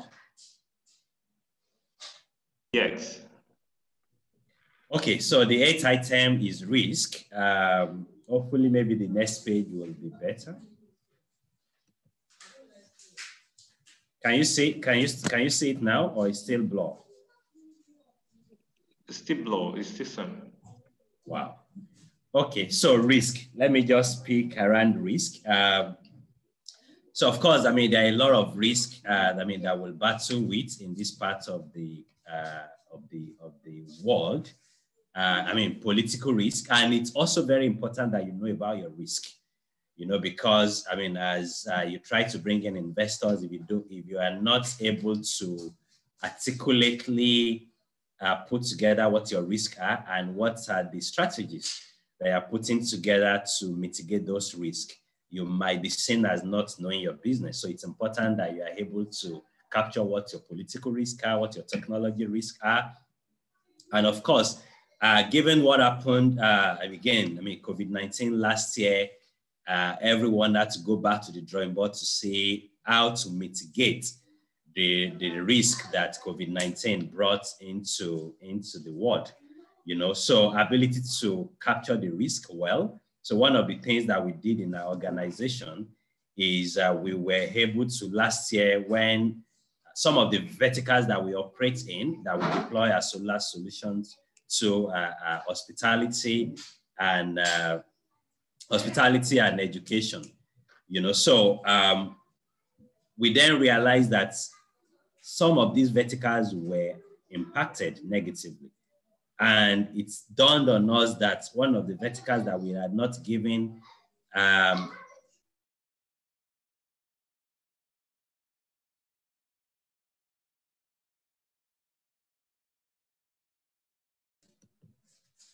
sorry about that. So like I was saying, so one of those verticals that we then had to give adequate attention to was telecommunication. Even though it's been on, our target verticals, we've not really been intentional until last year. And I could tell you, because we were able to go back to the drawing board to then see how to mitigate the COVID-19 risk. That singular act alone was very instrumental to the upward trajectory that we're experiencing in the organization today. So that's what risk can do, and your ability as entrepreneurs to be able to analyze the risk and come up with what the mitigating factors or the mitigants will be to those risks. Of course, we're talking about Africa. It's a pity you can't see my screen. So creating one African market. We have the African Continental Free Trade Area now, which obviously has provided a better platform for organizations that are looking to scaling across Africa. And like I'd mentioned before, it is prudent to say that as you want to scale across Africa, Are you leveraging maybe your existing customers that have businesses or operations in those countries that you want to expand to, or networks? So it could be distribution partnerships. And if you look at a lot of organizations that have scaled, even in Africa, you will see that a lot of them leverage partnerships. I understand that, the largest pay TV organization in Nigeria, they probably do not have up to 5 offices that they own, and they're everywhere you turn to in Nigeria. The largest mobile network operator, MTN, in Africa, they leverage partnership a lot. You say that from even the towers now, those base stations, they don't own it now, even though when they started, they used to own it. A lot of the friendship centers of the mobile network operators that you see, they don't own it. It is owned by partners. So those are some of the strategies that you can leverage to grow your business. Now I am showing the values, because one of the things that is also very important, and that is not common. We have, you go to several organizations in Nigeria, you see, oh, this is our mission, this is our visions, but companies don't live it. And this is one that I would have loved, everyone on the call to say, but I will share this presentation with Rome Business School so that, you can make it available. It's very, very important that you craft what your values are for your organization to scale. I've seen that a lot of companies that we look at as model organizations that are scaled, a lot of them had spent significant amount of time to craft values. And it is crafting your values that will drive the culture of the organization. One of the, I will mention 2 of our 7 core values. And like I had hinted before, on the top of our value system is grit. So, and we don't just say grit. It is called live the life of grit. So every of our employees, every of our member of staffs, they're meant to live the life of grit. And we put that together, and we came together, I believe we had maybe up to 5 sessions where everyone in the organizations came together to craft what our new value system should be. So by living the life of grit, to say that you have to be resilient. So be resilient, pursue excellence, put in at least 2 extras. It does make a huge difference. So those, that's one of the values that is driving our people today. A lot of people would say, oh, Energy, you are innovative. You've been able to attract investors like the Bill Gates, Breakthrough Energy Ventures. You've been able to bring in top-notch equity investors like the government of Norway, European Union. How have you been able to do that? One of the things that is critical to that is because you don't just copy, or we are not just looking at doing or just copying what the guy next door is doing. And that is being driven by one of our value systems that we call Blaze a Trail. And we explained that, we articulated that by saying tackle problems heads on, lead the way, build unique services, products, markets, and opportunities for all. Okay, I don't know how much time I have left.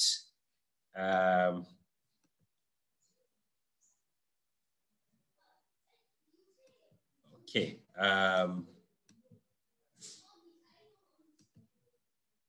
Hello, I hope you can still hear me.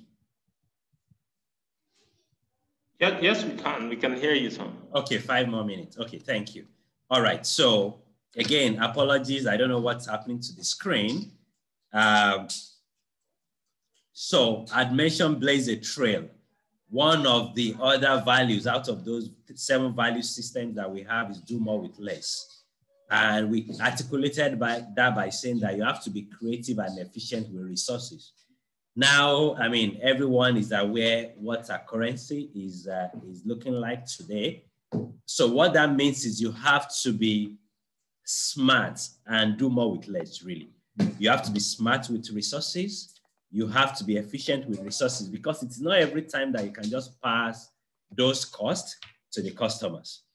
So doing more with less is one of the value systems that has helped us as an organization to stay ahead, despite, I mean, the currency devaluation that we're experiencing in the country. Make heroes. Make heroes is one value system also that has helped with what we do. And we articulated that by saying, provide opportunities, collaborate. So you cannot do it alone. You can't be, I mean, they say one man can't be an island. So you have to collaborate as much as possible. And we also articulated that by saying, unleash the potential in our people, in our customers and our partners within and outside the ecosystems. Thank you for inviting me again. Again, I apologize that you were not able to see the screen. I'm going to share it right away, I mean, with the organizers, and I'm happy to take questions now. Thank you so much, Mr. Femi, for your wonderful presentation.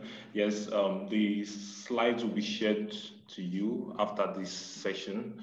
If you have any question, I believe we have questions that were for Mr. Femi on how, especially on the finance part, how to attract investors into startups and scale, like he mentioned. So if you have any question for Mr. Femi, you can drop it on the chat section, or you can as well use the raise of hand button so we can just take your questions and we wrap up. So Mr. Femi, you can stop sharing now. Okay. Okay, Peter, you can unmute. Does that mean you were able to see my screen now? No, we could see, but it wasn't still clear. Peter, you can unmute your mic and ask your question. All right, thank you very much, Sam, and also thank you very much, Femi. I really thank you so very much for your presentation, and I see how far you've gone with, following this renewable energy, into the fact that we are looking at having a control on emission, means very soon engines will stop running as they used to run, because we have to solely depend on renewables or hybrid, to ensure that we'll power, some areas. So my question would be this, now looking at, you talked about the market segments, whereby you don't need to, provide your services for everybody. If not, just like you said, you kill yourself, you understand. But then I was looking at your installed base, because at this time you not focus on a particular segment of customers. And I know, as a registered engineer, mechanical engineer by profession, and registered also, I understand that we have an installed, every organization that do some of, just like you do, have an installed base. So what is your installed base?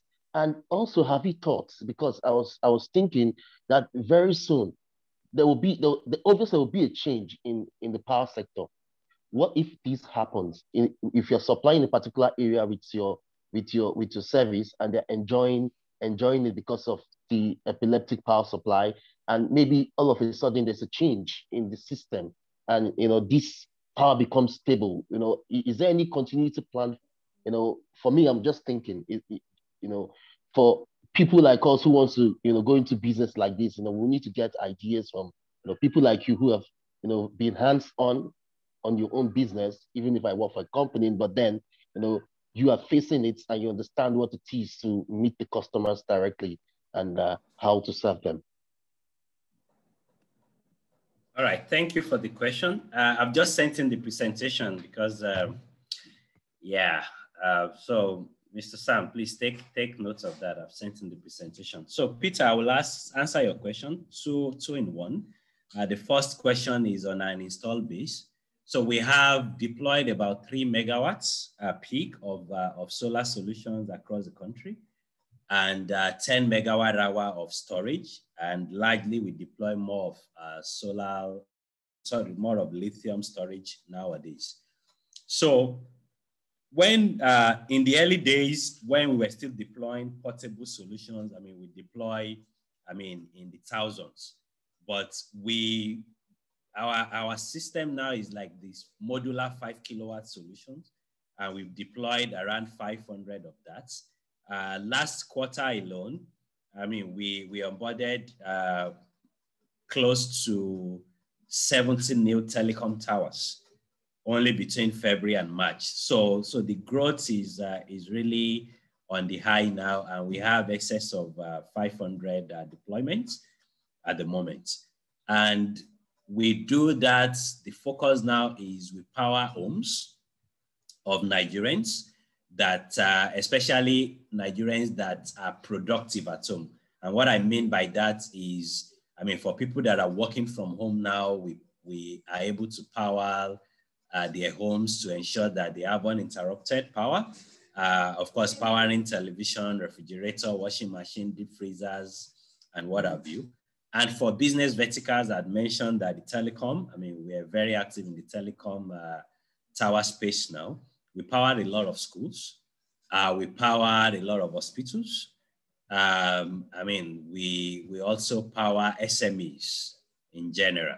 So those are our target verticals nowadays. And your other question is on how are we being able to scale? Can you remind me, please? No, the other question. Okay, the other question is now owing to the fact that you know because we have a problem. I remember. Yeah. I remember. Let me take it. So I mean that's a very good question, and I mean I want to assure you that before we're able to bring in investors, those were questions that almost every now and then. I mean we had to answer that, and again the question of what if electricity gets better tomorrow in Nigeria? Will energy still have a business to run? You know, when I was giving my presentation, I discussed risk. You know, so those were some of the risks that we identified for the mini grid players. So that's if we were deploying mini grid in rural communities, they call it a grid arrival. If grid arrives tomorrow in community, what will happen? But since we focus now in the urban, if power arrives or if grid gets better, what happens to businesses like ours? I will use Lagos, for instance, especially in some clusters that experience 24 hours power supply or close to 24 hours. And I'm talking of the likes of Magodo and some other estates in the mainland of Lagos.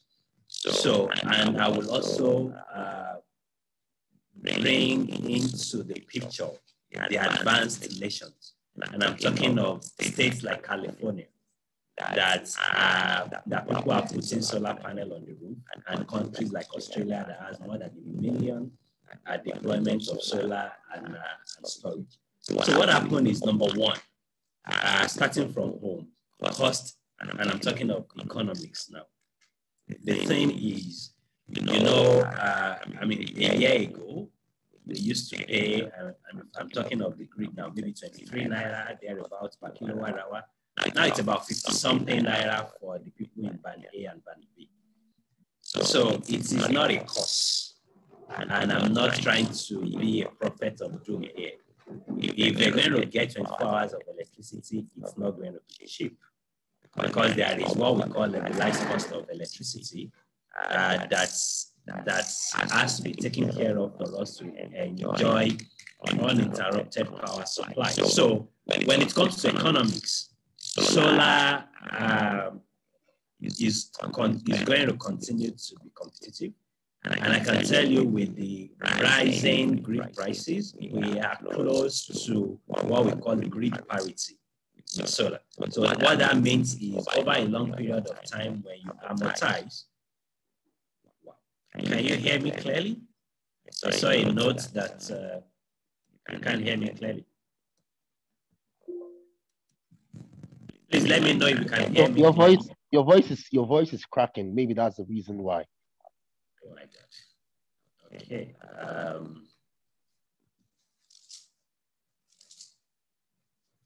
Is it better now? For me, it's still same. I don't know for other persons, but for me. Let me try to, maybe just give me a minute. It's still same. It's not clear.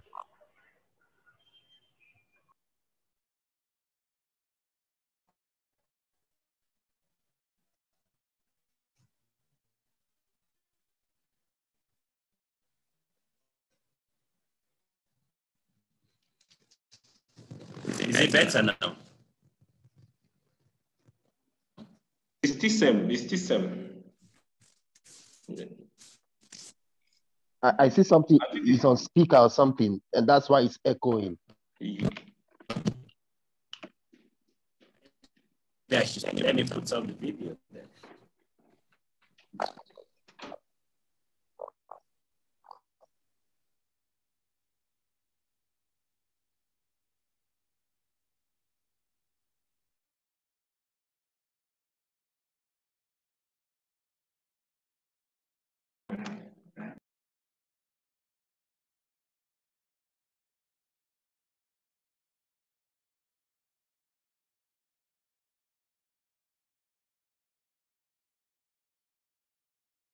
I think we lost Mr. Femi, and he was almost rounding up at this point, and it's really very important that he rounds up with the point that the question that he was addressing. I do hope that he joins us. So this has been a very interesting 2-hour session. It's planned to be 2 hours, but we're already behind schedule on the 2-hour session, and I believe that it has been insightful, and it has been a session that is worth your while for the 2 hours. However, I will also have to say that one of our speakers was unable to join us. His flight was delayed somewhere, and so he was thinking he would join us, but he's not able to make it. Hello, is it better now, please? Okay, it's better now. It's better now. Yes, sir. So sorry about that. Okay, so I was saying that the grid parity, that's the cost. Okay, very good. I mean, technology, we just have to be ready and have alternatives at hand. So I was saying that grid parity, because with the increasing price or prices of the grid, and I mean, it's making it even better now for solar, especially for organizations like ours that we're able to provide the solution to customers on a long-term or a pay small basis. All right, let me stop there. All right, thank you very much, Dan. It's a pleasure, Peter. Thank you so much, Mr. Femi, and thank you, Mr. Peter, for your question. And most especially, I would like to say a big thank you to our faculty members on the call and to every student that joined us and prospective students of Rome Business School Nigeria who joined us on this call today. It has been an insightful session, and we really appreciate our panelists for creating our time to be part of this industry spotlight. This entrepreneurship series is aimed at supporting and also inspiring entrepreneurs among the Rome Business School communities by bringing in industry experts and entrepreneurs as well who will share their experience. Please feel free to connect with all of our speakers on LinkedIn and other social media channels. And of course, for our Master in Entrepreneurship and Innovation, they are already used to Mr. Onyeka and the likes of Mr. Femi joining as well. So we really appreciate you today for joining us on this call. On behalf of the founding president, Professor Antonio Ragusa, and the country director, Dr. Humphrey Akanazu, I want to say a big thank you to everyone that joined us on this call. And I say have a great evening ahead. Thank you all. Thank you, everyone. Thank you, Mr. Femi. Thank you for having me, and apologies for the glitches, but please. Not Thank you. Thank you. Thank you, everyone. Thank you. All right, Thank bye. you, everyone. Yeah. It's been a nice time. Achieving